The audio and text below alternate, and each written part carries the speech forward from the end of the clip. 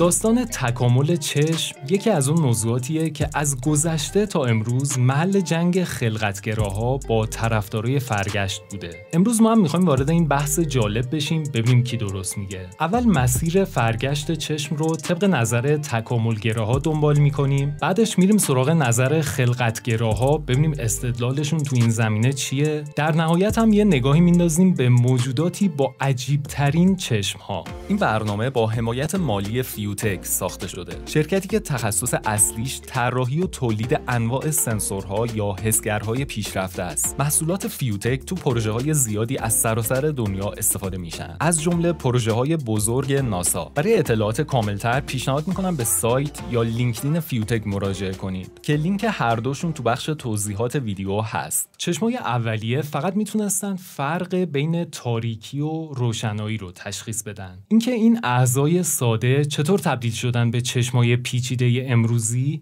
هنوزم به طور کامل حل نشده. ولی با این حال از ژن‌ها، فسیل‌ها، مراحل رشد جنین موجودات اطلاعاتی به دست آوردیم که تا حدود زیادی تونسته مسیر کلی رو نشونمون بده. احتمالاً اولین نمونه‌های چشم حدود 600 میلیون سال پیش داخل موجودات تک‌سلولی ایجاد شده. پروتئین‌های حساس به نور تو یه نقطه از این سلول‌ها متمرکز شدن که نتیجهش شده تشخیص نور از تاریکی. پس این عضو ساده نمیتونست چیزی رو ببینه. کاربرد اصلیش تنظیم ریتم شبانه روزی فعالیت‌های اون سلول بود. انرژی که این پروتئین‌ها از فوتون‌های نور دریافت می‌کنن باعث ایجاد تغییراتی تو ساختارشون میشه. یه نمونه معروفش پروتئینیه به نام اپسین که تو چشمای خیلی از جانداران هست، از جمله خود ما. اما این موجودات فقط مال 600 میلیون سال پیش نبودن، همین الان هم حضور دارن. یه تک‌سلولی به نام اوگلنا که معمولاً تو آبهای راکت پیدا میشه، یه عضو کوچیک قرمز رنگ داره حاوی پروتئین‌های حساس به نور که بهش میگن آی اسپات یا نقطه چشمی. این چشم اولیه شدت و جهت نور رو تشخیص میده، بعدش چون مغزی وجود نداره اطلاعات رو مستقیما میده به یه عضو موژه مانند که برای حرکت کردن استفاده میشه. اینجوری شنا میکنه به سمت نور تا بهتر بتونه فتوسنتز انجام بده. جلبک‌های تک‌سلولی هم از این نقاط چشمی دارن. دلیل رنگ قرمز مایل به نارنجیشون اینه که رنگدانه‌های حاوی کاروتنوئیدها تو این نقاط چشمی جمع شده که به جذب نور کمک میکنه. سلولای گیرنده نور تو شبکیه چشم ما هم حاوی همین کاروتنوئید هاست که از موادی مثل هویج یا کدو یا زرده تخم مرغ جذبش میکنیم. پس گام اول این بود که نقاط چشمی تشکیل شد که حاوی پروتئین‌های حساس به نور و رنگدانه ها بود. گام بعدی این بود که تو یه بخشی از بدن موجودات چند سلولی اولیه تراکم این سلول‌های بینایی بالا رفت. این حالت ابتدایی همون چیزی بود که به عنوان شبکیه میشناسیم، یعنی گروهی از سلول‌های حساس به نور. الان موجوداتی به نام خارچسب همچین چشمای ساده‌ای دارن. پیشرفت بعدی که اتفاق افتاد باعث شد تکامل چشم وارد دو تا مسیر متفاوت بشه: چشم ساده و چشم مرکب.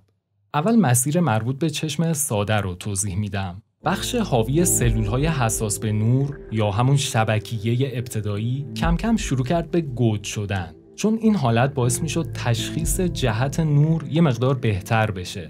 الان کرم تخت سیستم بیناییش این شکلیه.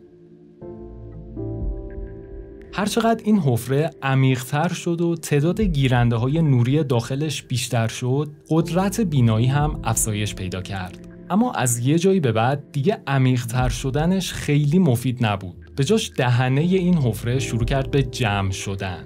اینجوری بازم تشخیص جهت نور بهتر شد، چون پرتوها دیگه مجبور بودن از یه سوراخ کوچیک عبور کنن. وضوح تصویر هم افزایش پیدا کرد. میتونستن یه دید تاری از محیط اطرافشون داشته باشن. نمونه امروزی این نوع چشم‌ها تو موجودی به نام ناتیلوس وجود داره که معروف به فسیل زنده، چون از حدود 400 میلیون سال پیش تا الان تغییر چندانی نداشته. چشماش از یه حفره با دهنه تنگ ساخته شده که داخلش هم با آب دریا پر میشه. البته این تماس مستقیم حفره چشم با محیط خارجی میتونه مشکلاتی مثل آلودگی یا عفونت ایجاد کنه.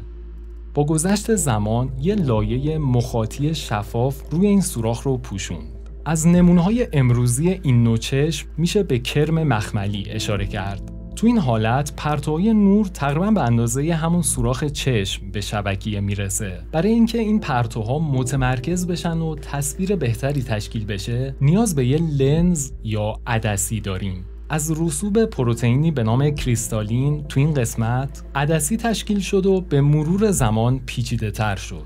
یه نمونه امروزی از چشم‌هایی با عدسی اولیه حلزون دریاییه. چالش‌های مختلف همچنان باعث شد تغییرات و پیشرفت‌های زیادی اتفاق بیفته تا برسیم به چشم‌های پیشرفته. مثلا اطراف عدسی بافتی تشکیل شد که میتونه ضخامتش رو تغییر بده تا فوکوس بهتری داشته باشه. بعضی از موجودات هم به جای تغییر ضخامت عدسی حرکتش میدن به عقب و جلو. تشکیل عنبیه یا همین بخش رنگی چشم کمک کرد تا نور ورودی کم و زیاد بشه. به طور خودکار تو نور زیاد دریچه چشم یا همون مردمک رو کوچیک میکنه، تو نور کم بازش میکنه تا بهتر ببینیم.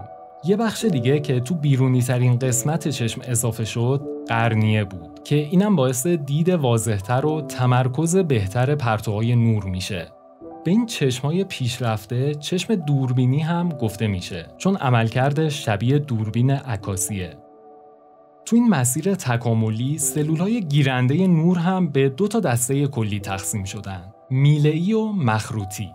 تفاوت اصلیشون تو اون قسمت دریافت کننده نوره که از صفحاتی پر از رنگدانه تشکیل شده. رنگدانه‌هایی حاوی همون کاروتنوئیدها که در موردش صحبت کردم. برخورد نور به این رنگدانه‌ها واکنش‌های شیمیایی ایجاد میکنه و باعث میشه یه پالس الکتریکی از طریق عصب‌ها ارسال بشه به مغز. تعداد این صفحات حاوی رنگدانه تو سلول‌های میله‌ای بیشتره. برای همین این سلول‌ها نسبت به نور حساس‌ترن. نور بیشتری رو جذب میکنن. پس تو محیط‌های کم نور کارایی خوبی دارن. از اون طرف سلول‌های مخروطی به خاطر تعداد کمتر صفحات رنگدانه و این شکل مخروطیشون نور کمتری جذب میکنن. برای محیط‌های خیلی روشن مناسبن. یه قابلیت دیگه‌شون اینه که نسبت به رنگ‌های مختلف حساسن، چون انواع مختلفی دارن و به هر فرکانسی واکنش متفاوتی نشون میدن. هرچقدر تعداد این سلول‌های مخروطی تو چشم یه موجود کمتر باشه، رنگ‌های کمتری رو میتونه ببینه. خب چیزی که تا الان بررسی کردیم چشم ساده بود. اون یکی مسیر باعث ایجاد چشم‌های مرکب شد که الان تو خیلی از حشرات میتونیم ببینیم. تو چشمای ساده سلول‌های گیرنده همه با هم داخل یه فرو رفتگی قرار گرفتن، اما تو چشمای مرکب اطراف هر سلول یه محفظه ایجاد شد که بهش میگن اوماتیدیوم. هرچقدر تعداد این اوماتیدیوم ها بیشتر شد، دید بهتر و واضح‌تری ایجاد کرد. اولش بدون لنز بودن که نمونه امروزیش صدف عرشه داره.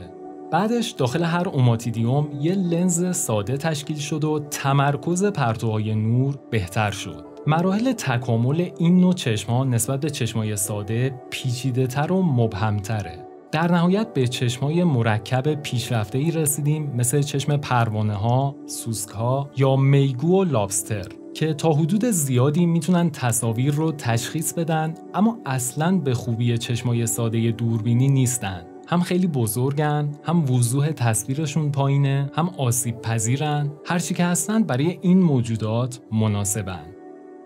حالا میتونیم بریم سراغ نظر خلقتگراها یا طرفدارای طراحی هوشمند که معتقدن چشم موجودات توسط یه هوش برتر طراحی شده.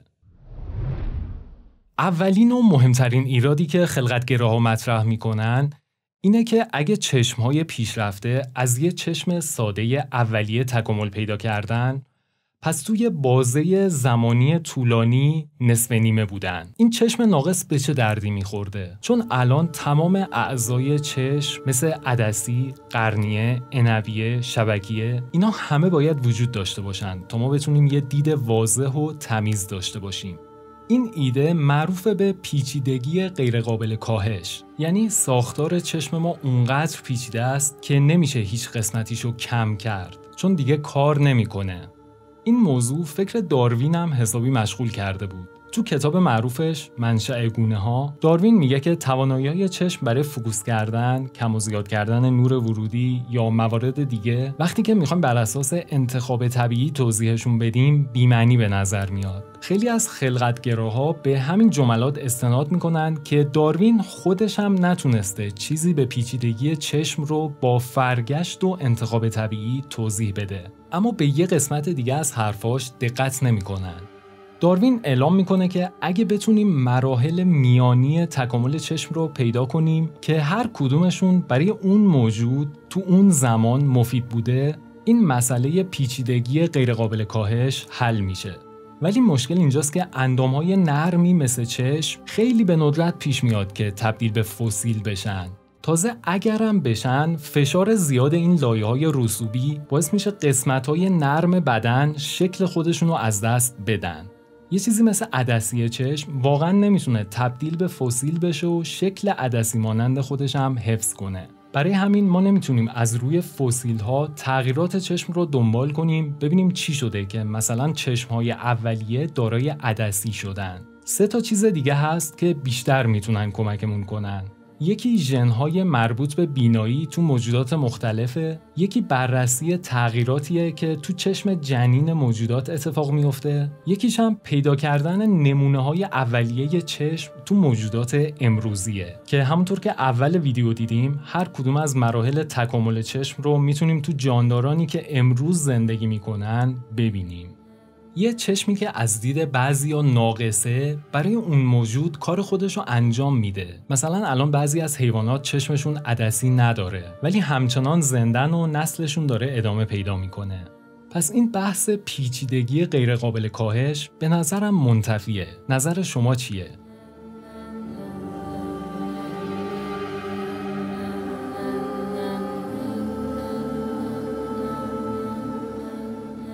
موضوع بعدی که خلقتگراها بهش استناد میکنن اینه که همون فسیل‌های محدودی که داریم نشون میده که چشم‌های پیشرفته خیلی زود ظاهر شدن. مثلا فسیل مربوط به چشم یه تریلوبیت یا ترایلوبایت که مربوط به دوره کامبریان میشه نشون میده که یه چشم مرکب داشته که چندان هم ساده نبوده. زیستشناسای تکاملی هم این موضوع رو قبول دارن. از روی شواهد اینطور نتیجه گیری میکنن که مدت زمانی که طول کشیده تا از چشمهای ابتدایی برسیم به چشمهای پیشرفته خیلی کوتاه بوده، حتی کمتر از 1 میلیون سال. به نظر میاد کامبریان که یکی از دوره‌های زمینشناسی از حدود 540 تا 480 میلیون سال پیش دوره رشد و شکوفایی چشم موجودات بوده. اواسط این دوره یعنی تقریباً 500 میلیون سال پیش تعداد و گوناگونی موجودات زنده به طور شدید و انفجاری افزایش پیدا کرده که معروف شده به انفجار کامبریان.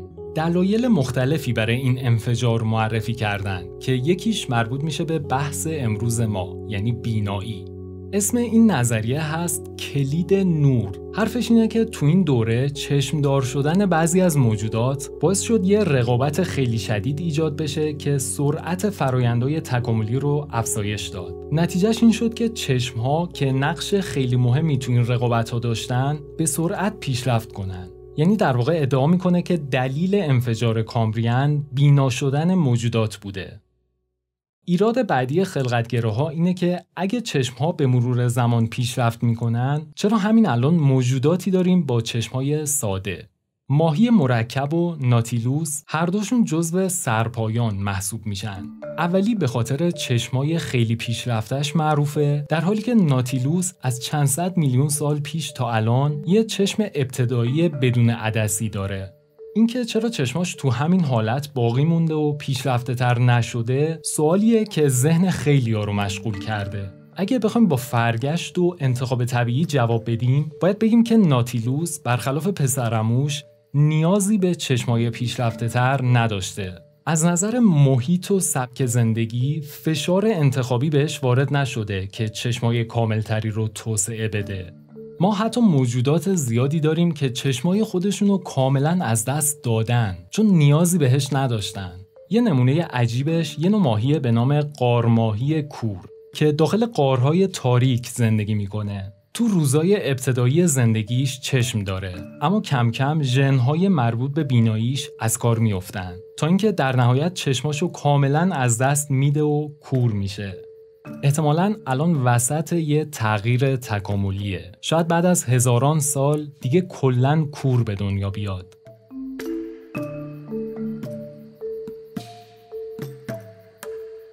اما غیر از ایراداتی که مطرح میکنن، به استدلالای طرفدارای فرگشت هم جوابایی میدن که بعضی وقتا واقعا قانع کننده نیست. یه نمونهش در مورد شباهت ژن‌های مربوط به بینایی تو موجودات مختلفه. آزمایش‌ها نشون میده که یه سری ژن‌های قدیمی وجود داره که بین موجودات چشمدار مشترکه. دانشمندا از این موضوع اینطور نتیجه گیری میکنن که این ژن‌ها مربوط به اون چشم‌های ساده اولیه بوده، اما با گذشت زمان هر کدومشون چشمشون رو اونجوری که نیاز داشتن توسعه دادن. بعضیا نیاز به لنز داشتن، بعضیا عنبیه و قرنیه هم اضافه کردن.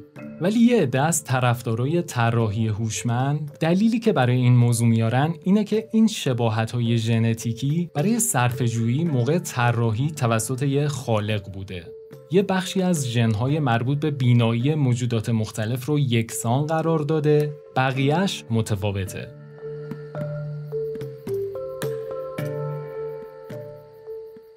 یکی دیگه از اختلافات مهمی که بین خلقتگراها و تکاملگراها وجود داره، چشم‌هاییه که به نظر میاد مسیر تکاملی متفاوتی رو طی کردن ولی در نهایت شبیه هم شدن. نمونه جالبش چشم سرپایان و مهره‌دارانه. مثلا چشم انسان و اختاپوس هر دوشون هم لنز دارن، هم ماهیچه‌های تنظیم کننده لنز، هم عنبیه و شبکیه و بقیه موارد. حتی تو عدسی هر دوشون از همون پروتئین کریستالین استفاده شده. اما این دوتا چشم با وجود شباهت خیلی زیادی که دارن کاملا مستقل از همدیگه تکامل پیدا کردن. هم ژن‌ها این موضوع رو نشون میدن، هم بررسی مراحل رشد جنین. یعنی اون ساختارها و سلول‌هایی که تو جنین انسان باعث ایجاد چشم میشه کاملا متفاوته با اون چیزی که تو جنین اختاپوس یا ماهی مرکب چشم رو ایجاد میکنه. پس تمام شواهد نشون میده که این دوتا چشم از یه نقطه متفاوتی شروع کردن، اما در نهایت به یه چیز مشابهی تبدیل شدن.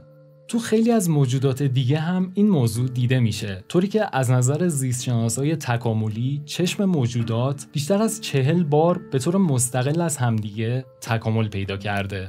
خلقتگراها این فرگشت‌های جداگانه‌ای که به نتایج مشابهی رسیده رو نمیپذیرن. حالا که صحبت از شباهت چشم انسان و اختاپوس شد، بد نیست در مورد یکی از ایراداتی که تو چشم خودمون وجود داره صحبت کنیم. شبکیه چشم ما طوریه که اون قسمت از سلول‌های حساس به نور که مسئول جذب نوره به سمت بیرون چشم قرار گرفته. این حداقل 2 مشکل ایجاد میکنه. یکیش اینه که عبور نور از این موانع باعث میشه کیفیت بینایی پایین بیاد. یکیش هم اینه که عصب‌های این سلول‌های پشت و رو باید از یه نقطه‌ای از شبکیه خارج بشن و برن بیرون. این نقطه که هیچ سلول گیرنده‌ای نداره معروف به نقطه کور. اما چشم اختاپوس هیچ کدوم از این مشکلات رو نداره. سلول‌های شبکیه‌اش سر و ته نیست. بخش دریافت کننده نورشون دقیقاً داخل چشمه. پس مانعی سر راه پرتوهای نور نیست، نقطه کوری هم وجود نداره. بنابراین اگرم صحبت از طراحی باشه، به نظر نمیاد چشم ما یه طراحی پرفکت و بهینه داشته باشه. هم دلایل خلقتگراها هم تکاملگراها هر دوشون خیلی زیادن. فرصت نمیشه توی یه ویدیوی 20 دقیقه‌ای از همشون صحبت کنم. پس اگه شما هم دلایل بیشتری برای هر کدومشون دارید، لطفاً تو کامنت ها بنویسید تا بهتر بتونیم نتیجه گیری کنیم. یه موضوع جالب دیگه شکل متفاوت مردمک چشم تو موجودات مختلفه. بعضیا مردمک عمودی دارن، بعضیا افقی، بعضیا دایره‌ای. مردمک دایره‌ای فوکوس خوبی میتونه ایجاد کنه، اما تو کم و زیاد کردن نور ورودی حالتهای دیگه‌ای هستن که بهتر عمل میکنن. مردمکایی که به شکل یه شکاف هستن تو روشنایی شدید روز میتونن تا حد خیلی زیادی جمع بشن، تو تاریکی شبم میتونن حسابی باز بشن تا نور زیادی وارد بشه. خیلی از حیوانات شکارچی مثل گربه یا مار شکاف مردمکشون عمودیه که باعث میشه بتونن روی ناحیه کوچیکی فوکوس کنن و فاصله خودشون از شکار رو بهتر تشخیص بدن. از اون طرف مردمک حیواناتی که معمولاً شکار میشن افقیه تا دید وسیع‌تری داشته باشن و حواسشون به محیط اطرافشون باشه. البته شکل مردمک به همین سه تا محدود نمیشه. مثلا ماهی سپیداج یا کاتلفیش مردمکایی داره به شکل حرف W. تو بعضی از مارمولک‌ها هم شبیه یه شکاف دندونه داره. به عنوان آخرین بخش این ویدیو بد نیست یه نگاهی بندازیم به چند تا از موجوداتی با عجیب‌ترین چشم‌ها. گل سرسبدشون یه ماهی دریاهای عمیق به نام چشم بشکه‌ای. سر این ماهی کاملا شفاف شده، چشماش رفتن داخل سرش و چرخیدن به سمت بالا تا زمانی که تو اعماق اقیانوس شنا میکنه حواسش کاملا به بالای سرش باشه. کلاً تو دریاهای عمیق موجودات عجیبی پیدا میشن. یه نمونه دیگه‌اش ماهی مرکب توت فرنگیه که به خاطر شباهت پوستش به توت فرنگی این اسمو بهش دادن. یه چشم بزرگ زرد داره که نشونه میگیره به سمت بالا تا سایه موجوداتی که بالاتر شنا میکنن رو تشخیص بده. یه چشم کوچیک آبی رنگ هم داره که تنظیم میکنه به سمت کف اقیانوس تا نور ماهی‌های پایین‌تر رو ببینه. یعنی هم تمرکز میکنه رو بالا هم رو پایین تا بتونه شکار مناسب رو پیدا کنه. بعدی ماهی چارچشمه که هر چشمش به 2 بخش تقسیم شده. یکی برای دیدن زیر آب، یکی هم برای دیدن روی آب. هر بخشی مردمک و شبکیه خودشو داره. میتونه بالا و پایین سطح آب رو به طور همزمان ببینه. تو این ویدیو سعی کردیم هم نظر طرفدارای فرگشت رو بشنویم، هم طراحی هوشمند. من تا جایی که تونستم موارد مهمش رو گفتم، اما خب خیلی بحث بزرگ و پیچیده‌ایه. در نهایت هر کسی با منطق خودش تصمیم میگیره که کدوم رو انتخاب کنه، فرگشت یا طراحی هوشمند.